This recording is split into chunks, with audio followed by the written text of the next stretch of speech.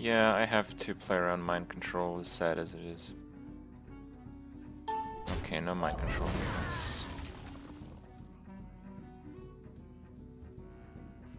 I am freed from the curse. Why are you guys losing your shit right now? Why no Hosen? Mind control. Hopefully I'll clear it up for you guys. Okay. You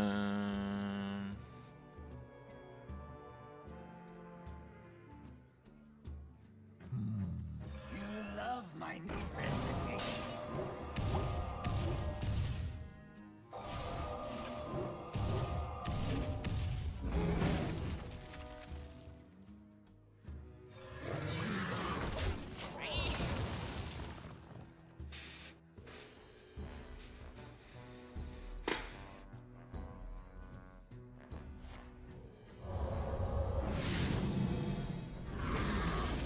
Doesn't play against Blizzard on turn 6, but plays around mind control.